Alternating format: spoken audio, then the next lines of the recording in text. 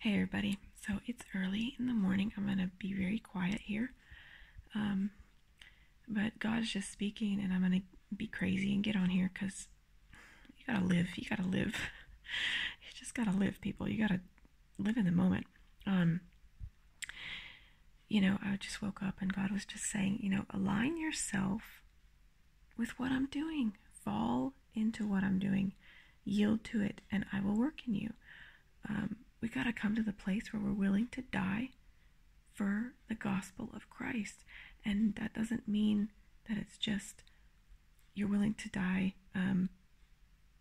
like on the missionary field. You're just going to go out there and you're going to give it your all and just going to whip it out there. That's not what it's about. It's about coming to a place where you are so at peace. Your heart is so full of what God wants to do in you and do through you. And you're so full of his love for you, your foundation is being so strengthened and so built that out of that foundation, out of that strength, everything else flows from it. And that's what's coming more and more in my life. And God says, the more you give yourself to me, the more I'm going to raise you up. The more that you come to me in the quiet moments, in those times when you're woken in the night or you're struggling or whatever, bring everything to my throne, bring everything to my feet, and I'm going to raise you up. I'm going to do it. Trust me. He's trying to get us to come to the place of trust, full and perfect trust. And it says in the Bible that perfect love casts out fear. If we've got fear, if we've got anxiety, we've got worry, we've got doubt, we've got things that come to our mind and we're struggling with it, we've got to bring it to his throne. We've got to bring it to his feet. And this is just, I feel like God is just bubbling this stuff up inside of me and it's got to get out and people have got to hear it. And I hear so many people saying too, when I'm talking to them, that they say God's saying the same thing to me, and we cannot live life in a nonchalant kind of way. It's got to be full on, full throttle for Jesus. And this is where my dad I was talking to him too, and just confirmed it, because it's going to take people that are having faith. And if you're not to that place and you say, I don't know how to get there, we've got to ask. It says, ask and you'll receive, seek and you will find. Totally no makeup here. Yeah, sorry. Ask and you will receive. Seek and you will find. And it says in Psalm 27:4, I have to turn there. One thing have I desired of the Lord, and that will I seek after.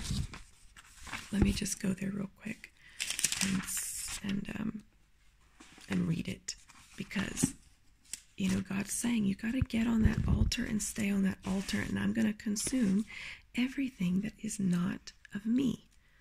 Psalm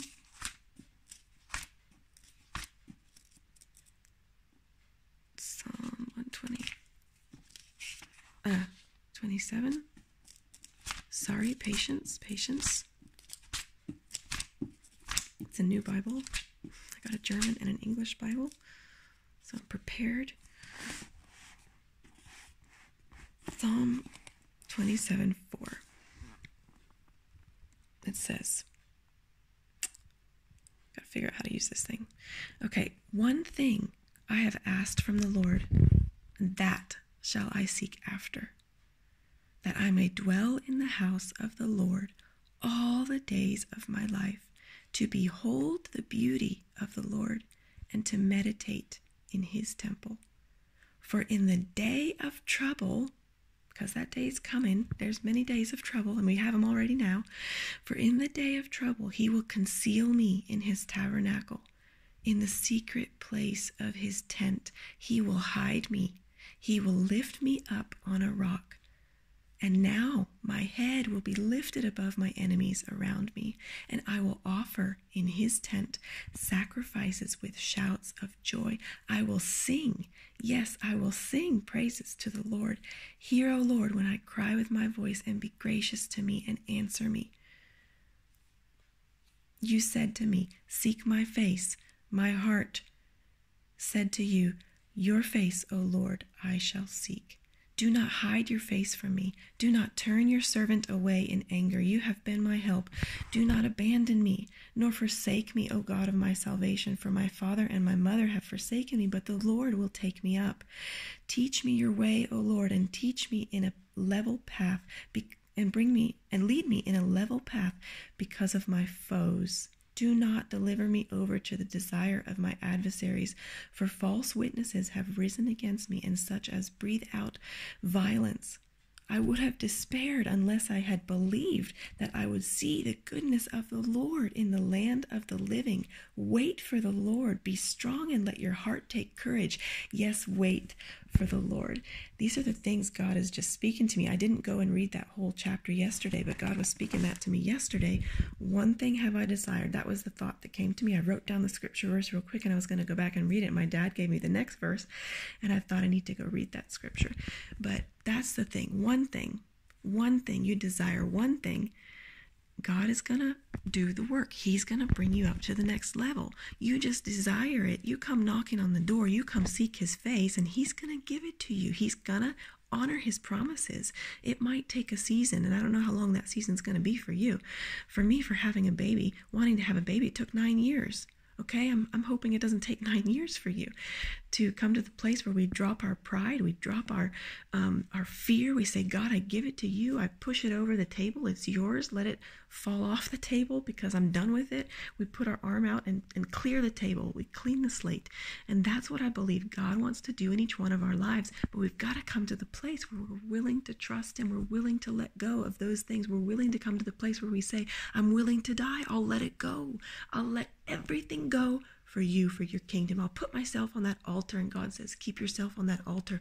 I want to raise you up. I want to do new things in your life, but you've got to lay down your own life so that I can do it in you. And he does it out of a loving heart, a loving way. He's a loving God. He loves us so much.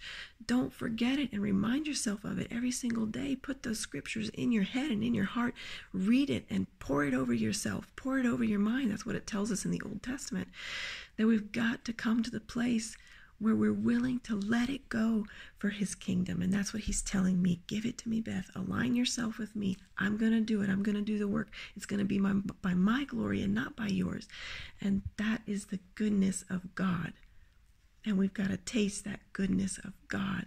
But we're too proud, and we're too strong-willed, and we've got our own ideas and designs. And that's okay. There's some certain things that God has planted in us, because he wants us.